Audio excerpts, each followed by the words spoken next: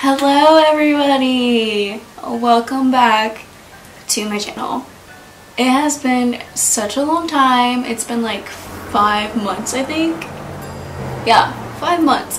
And I haven't filmed, and let me tell you, my life has gone through some crazy changes since then. One being, I just have to throw this in here, I'm in my new house, my old new house, and I'm filming this video in my spooky old garage. The light that you're seeing here is literally the only light in the entire garage. I cannot see anything beyond these ring lights. Nothing. It's pitch black.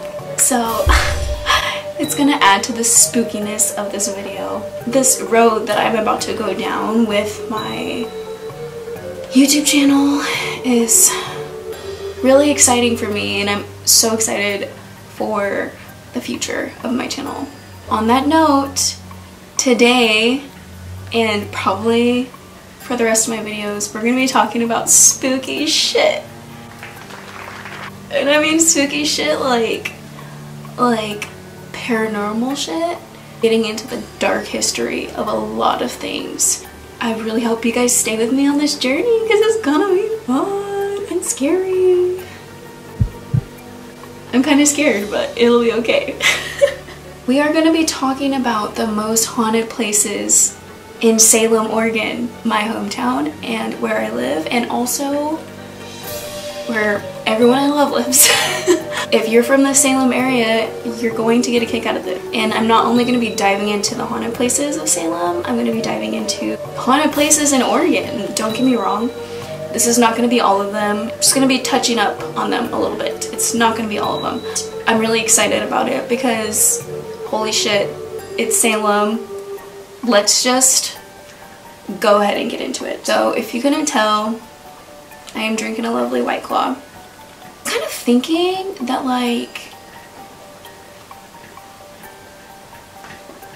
what would you call this series? Spookin' and Bizzin'? Spookin' and Bizzin'. Tell me what you think of that idea. Tell me what you think about Spookin' and Bizzin' in the comments, please. Let's just get started. So I'm looking at my phone for reference. Salem tends to be like overlooked a lot because, you know, Salem, Massachusetts, the witch trials, the violence, and all that stuff, like it's famous. Learning what I know now, like there's a lot of dark history here. There's just a lot of shit that goes on here that doesn't get talked about that often. That's why I was kind of like eager to like talk about it, just because not only is it my hometown, but it's just not talked about that often. And please, if you like know of any of these places or have experienced anything in these places or know any other places, comment below. I would love to hear your experiences. Number 1 is going to be the hometown buffet. The hometown fucking buffet. Are you kidding me? If you happen to pay a visit to Hometown Buffet for dinner, you might just get a little bit more than what you bargained for. Because this is said to be one of the most haunted buildings in Salem, Oregon. Some of the strange occurrences that have been reported include doors that slam by themselves, running footsteps in the women's restroom when there's nobody there, and the ghost of a lady in a white dress who is believed to be the wife of a former owner. She was actually murdered in the building by that owner. The owner of Hometown Buffet, the original owner, murdered his wife there. And you know, I've gone there so many times and I have felt very weird going to the bathrooms. It's been that way since I was a kid. I mean, I never understood why. I guess this makes a lot of sense. That's fucked up. Number 2, the Oregon State Capitol. There is certainly no shortage of ghostly tales at the Oregon State Capitol. In fact, one board member, Sandra Allen, has even written a book about them called Ghosts in the Capitol. Some of the witnesses who have experienced paranormal activity here have described hearing phantom footsteps on the marble floors, seeing doors slam shut by some unseen force, even hearing soft, disembodied whispers and voices in empty rooms. There have also been a handful of reports of an apparition who is a dead ringer for a representative who passed away in 1978. Ooh. Number 3, the Mission Mill Museum. The Mission Mill Museum is made up of a small group of historic buildings that includes a church, several residences, and a mill. To witnesses, the ghost of a former miller named Wright Menser is still lingering in the mill. He has been seen on a number of different occasions. There have also been many sightings of a second apparition at the museum, this time a woman who is seen running across a bridge near the mill. I know what bridge that is. I know exactly. Okay. The woman has yet to be identified, but she certainly makes regular appearances, so she is obviously tied to the mill in some way. I wonder who she is. Number 4, the Bush House Museum. The Bush House Museum is an Italianate-style mansion built here in Salem in the 1870s by Asahel Bush II. I probably didn't say that right, but who fucking cares? It is also considered to be one of the most haunted houses in Salem, Oregon. Locals say that it is Asahel's youngest daughter, Eugenia, who haunts the property, and that she is merely keeping a watchful eye over the family home. Her apparition has been seen in various spots around the house, and she is often blamed for messing with the controls of the air conditioning system. There have also been reports of strange shadows, unexplained cold spots, and disembodied female voices. It is believed that there are several other spirits that reside here with Eugenia, but she is certainly the most dominant one, and she likes to make her presence very known. Okay, Eugenia? Okay, I see you. I swear, the second I hear footsteps in here, I think I'm drying out some sweetgrass or sage right now. Maybe I should smudge. Maybe not. I don't know, it's too late for that. Number 5, the Elsinore Theater. According to local legend, the reason why Elsinore Theater is one of the most haunted places in Salem, Oregon is that there was a boy murdered in the men's bathroom. This certainly makes sense because witnesses claim to have looked in the mirror and seen blood splatters in the reflection. Of course, when they turned around, there is no blood to be seen in the room. However, this was not the only tragedy here. The owner's daughter also died in the theater after falling from the balcony. She is also said to haunt the area, and a female apparition is regularly reported on the balcony. So sad. Number 6 is Fairview. I plan on actually doing a full video and interviews on Fairview because it is such a creepy and eerie place. It has such a dark history and it's really interesting. Fairview was a state facility for people with developmental disabilities, which was established in 1907. It remained in operation up until 2000. All of the buildings, including the former school, have now been demolished. The development is now under private ownership, so be warned, any trespassers will be prosecuted. Jeez, okay. Call the popo. There have been frequent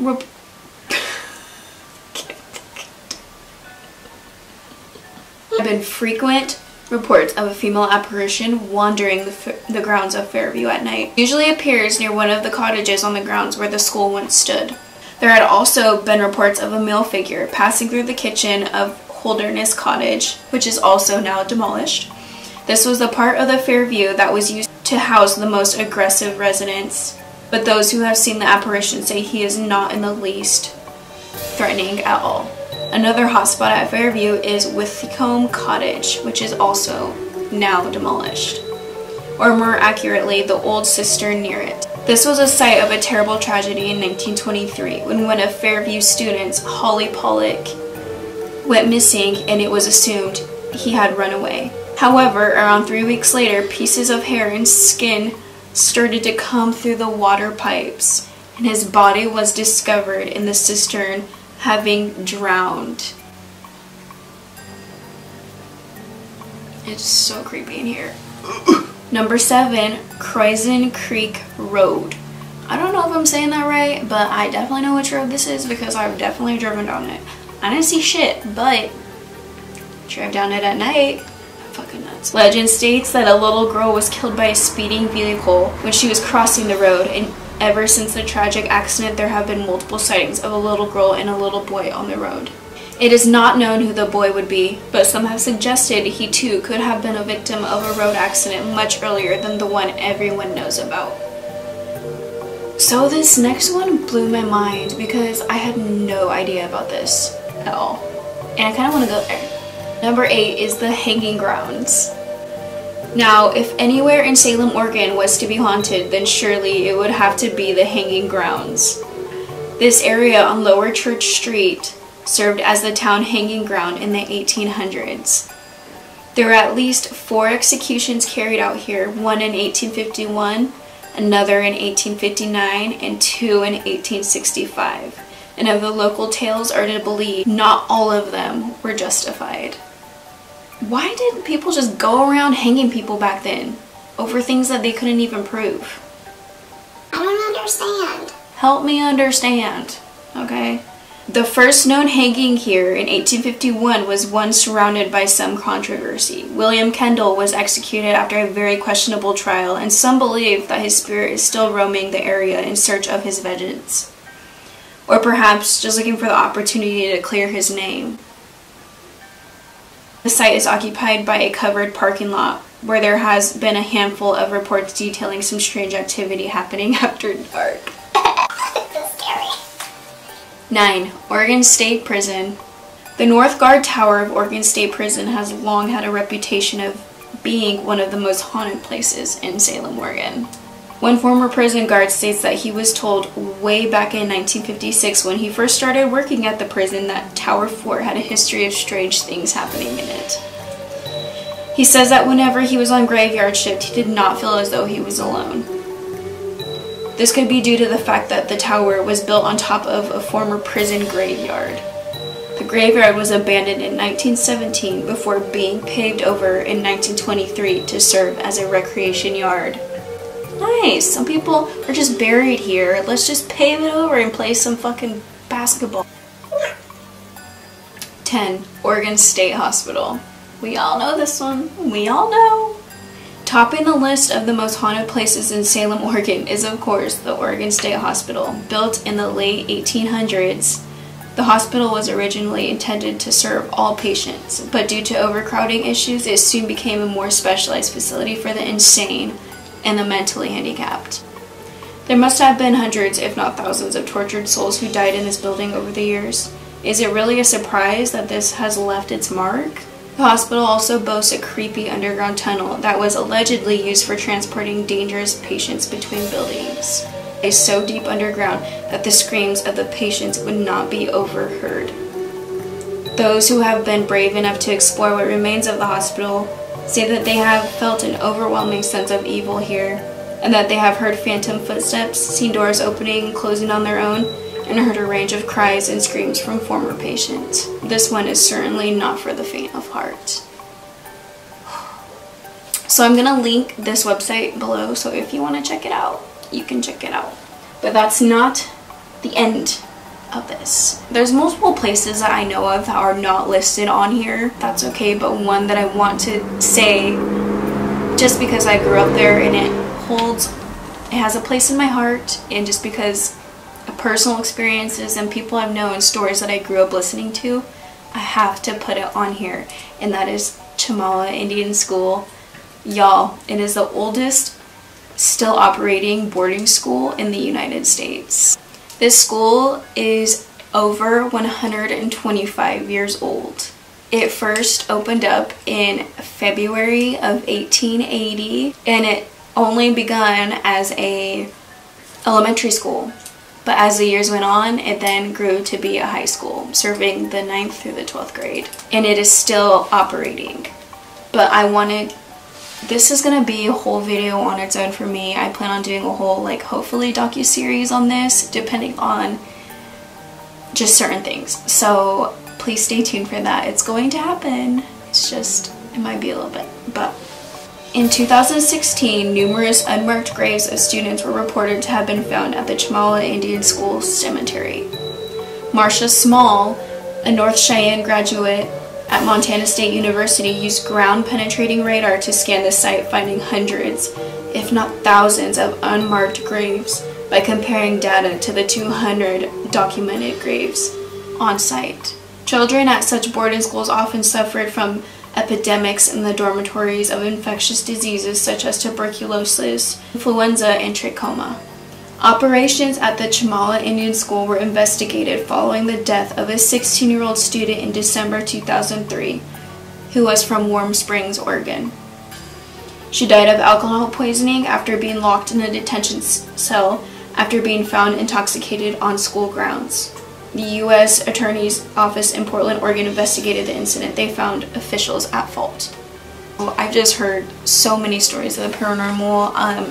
I know people personally that lived in the dorms, and just some scary things that have happened. My dad has worked there literally like my whole life, and my mom also worked there for a very long time. It's just a very crazy place with a very dark history. And me being a Native American myself, it hits right at home. Like, I cannot find anything on it. It needs to be talked about. Like, these things, this place needs to be talked about. Another place in Salem that wasn't listed that I'm really interested in investigating kind of and learning more of, which also could be a whole video in its own, which it probably will be if you stick around. It will be on the tunnels underneath Salem, Oregon. There's tunnels all over underneath Salem, Oregon that have a pretty dark history as well. I mean, I have so much to learn about them, and I just think that it would be so freaking interesting to dive into those as well. Top 10 most haunted places in Oregon. So the first one is Battery Russell. We start off with a little war history. Battery Russell was a military installation built in Fort Stevens during the Civil War era. During that time period, it didn't have much use. However, it did see some action. Japanese were positioned off the coast of Oregon and managed to fire at the Battery Russell and successfully sustaining damage. While there are conflicting stories of any casualties, some have reported seeing the ghost of a soldier milling around on the grounds. Number 2 is Cathedral Park. Located in Portland, this park was the site of a murder of a teenage girl named Thelma Taylor in 1949. Since her murder, the tales of her spirit being seen or even heard at the park have long been told. Some have claimed hearing screams coming from the park itself. Next is McMenamin's Edgefield. If you live in Oregon, you have heard of McMenamin's. For those who are not familiar with the name and live outside of Oregon, McMenamin's is a statewide chain with hotel and bar franchises scattered all over the state. I 10 out of 10 recommend. McMenamin's is my favorite place for food, booze, music, and ghosts. Before this was a bar and resort, this was a poorhouse for the residents of Multnomah County. After the Second World War, the building became a rehabilitation center. If you ever go to this McMenamin's, you may encounter a woman in white or hear women sing nursery rhymes. If you see or hear any of this, don't ask yourself, what did they put in this drink? Also, McMenamin's Edgefield is like a place where they have tons of concerts. There's like a spa. There's honestly like anything. Like, it's super cool. Definitely check it out. Okay, the next one is Geyser Grand Hotel. Legend has it that the third floor of this hotel is teeming with spirits. Visitors have reported seeing lights flicker on and off almost instantly, and some say that the sounds of laughing and reveling could be heard on this same floor. Some of the hotel staff even outright refused to go up to the third floor even at night. Owners of the hotel brought these ghostly happenings to light almost 30 years ago. Since then, you can probably guess that some people are visiting the third floor for a peek at this paranormal activity. I mean, interesting, but what happened there? Why would it be haunted? Next is Lafayette Cemetery. The cemetery was said to be the place where a woman was hanged after facing accusations of being a witch. So you thought that Massachusetts was the only place where they were executing witches. Honey. Oregon too. Probably all over the fucking place. shit's fucked up. Even the locals are warning those to steer clear of the place. The reason? Some have claimed being attacked when visiting the cemetery by an unknown assailant. I have to go there. I have to go. Next is Pittock Mansion, and I was just talking to my boyfriend the other day. I want to go there so bad, and I probably will go there, and I will take you guys with me. It was the home of Henry Pittock and his wife Georgiana. Georgiana. Henry built his fortune as a newspaper publisher and made his presence known in the wood and paper industries. Built in 1909, the Pittocks would live there until their deaths a decade later. It remained in the Pittock family until the early 1960s, when it was purchased and converted into a museum. While the spirits of the Pittocks are not malevolent to those in the Lafayette Cemetery, they are known to play a few tricks on those who visit the mansion. These include closing open windows and locking them. Also, the sound of furniture being moved around may also be heard as well. Next is the Heceta Head Lighthouse. And I believe I've actually been here. I think I came here when I was a kid, and as soon as I walked through the doors, it was eerie, it was creepy, and it was just, I felt that there was something there. I couldn't explain it as a child, but I think about it now, and there was definitely something there. If you're in a coastal state, there's always going to be lighthouses. And as long as there are lighthouses, there's one that's bound to be haunted. Such is this case with the Heceta Head Lighthouse. It is said that the ghost, who goes by the name of Rue, is not fond of anyone making any alterations to the place she called home. She's known for her mysteriously setting off fire alarms and moving around various objects. But the spirit, famously known as the Grey Lady, may be frightening to the staff of the lighthouse, to the point where some of them have refused to visit some parts of the house due to the encounters with her. But she is mostly harmless to those who visit the place that is now a converted bed and breakfast. Come for the peace and quiet, stay for the ghostly welcome. Say less. Challenge accepted. Next is Highway 101 near Cannon Beach. Okay, we've all heard the stories of long stretches of road being creepy and haunting. Add being on a cliffside and you get Highway 101 just out of the Cannon Beach. It is said that for the past 50 years, various motorists have told stories about seeing a man covered in bandages. Some have seen him on the side of the road, while others see him in their rearview mirror. Of course, with all spirits, he seems to vanish into thin air after you look back to see if he is in any danger. Some dismiss it as folklore, but if you're driving on this stretch of roadway, do drive safely and be alert. And for the love of everything, don't be jumpy and cause an accident. That road is dangerous enough as it is. The last one is Roseland Theater, which is kind of weird because, you know, they be having concerts there all the time. And like, I just never knew. I mean, I've never been to a concert there, but I might have to go one. I might have to go to one. Okay. Before Roseland Theater, this building was a nightclub named Starry Nights. The club was owned by Larry Hurwitz. Hurwitz was believed to be running a counterfeit operation from inside the club. It was apparently exposed by one of his employees, a 21-year-old named Tim Moreau.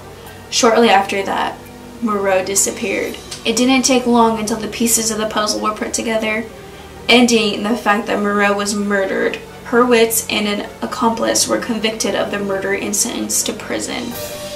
While Moreau's body may have been found underneath the Willamette River, his spirit is angry and haunting the building. Locals have said that the theater might be one of the most haunted places in the state of Oregon. So the last one, I forgot that I wanted to add this in here just because I'm kind of familiar with the place and I know other people are too. So our last one is located in southern Oregon, and it is the Lithia Park. Lithia Park is often called the crown jewel of Ashland, with forested trails that make it one of the loveliest places to see the leaves turn in autumn. It's also one of the most haunted places in town, where visitors have reported seeing apparitions of 3 specific types. One is a pulsating image of a young girl who was reportedly killed at the site more than 100 years ago. Another is a dog-faced boy who lived in the area in the 1920s but one day mysteriously disappeared. Yet another is a logger who met an untimely death crushed by a tree at the park. Some say they can sometimes hear a faint whistling song, thought to be the tunes he would sometimes play on his favorite instrument, fashioned from an old milk jug. Alright everybody, that is going to be it for this video, and I know it was kind of short, but interesting to say the least. Please like and subscribe if you haven't already. I'm so excited for what's to come for my channel, and I hope you guys stay along for the journey, because it's gonna be a lot of fun and it's gonna be spooky. And if you like spooky, you should stay here because I like spooky. We can be friends. Also, don't forget to let me know how you feel about spooking and boozing. I'm kind of feeling it right now. It's kind of a vibe, even in my scary ass garage, my scary garage.